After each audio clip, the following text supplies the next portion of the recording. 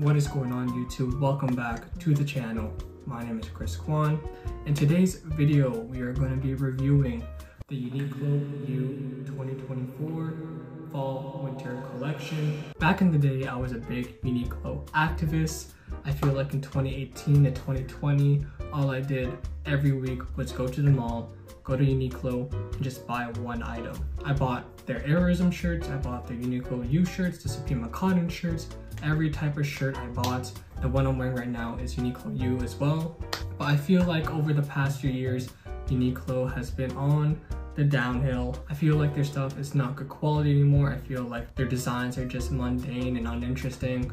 Even their past collection, I tried stuff on and it just did not fit me well. But nonetheless, we're gonna take a look at their new collection, see if I'm gonna grab some items, and then I'll just review them for you guys. So, going on my laptop right now to check their new collection. All right, so let's see their men collection.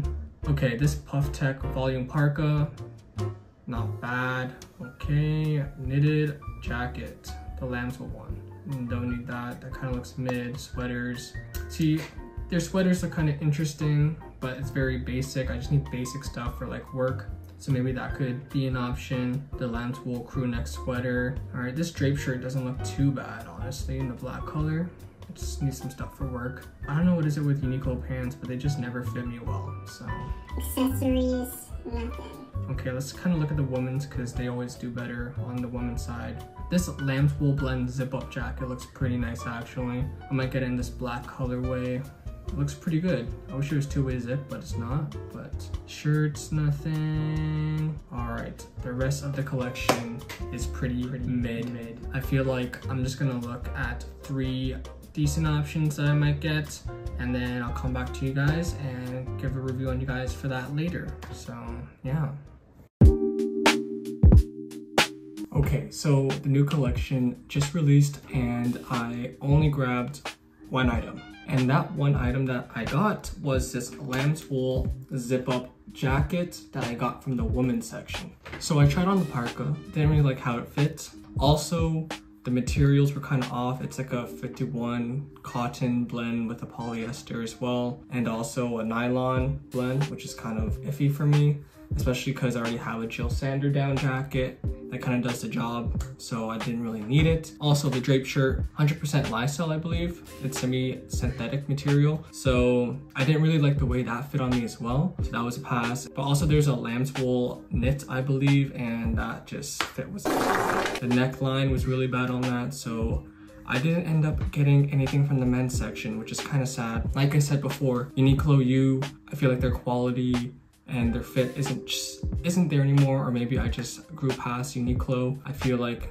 if you're just beginning to get into fashion, or you just need the basics down and you can't really afford, you know, a lot of high tier designers or clothes, I feel like Uniqlo is completely fine. Like, it's not that serious, it's just clothes at the end of the day. But I am disappointed by Uniqlo. I feel like they are very stale and stagnant. Throughout these past few years, it feels like they've been releasing like the same Aerism heat tech stuff forever now.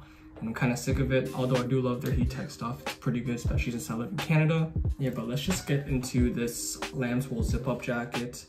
On the tag, it says 40% wool, 35% acrylic, and 25% nylon, which is still not the greatest, but I felt like it was the most interesting piece out of the entire collection. It kind of reminds me of the R-Like-C shrunken zip-up, I believe that's what it's called. So this is a pretty decent alternative to that.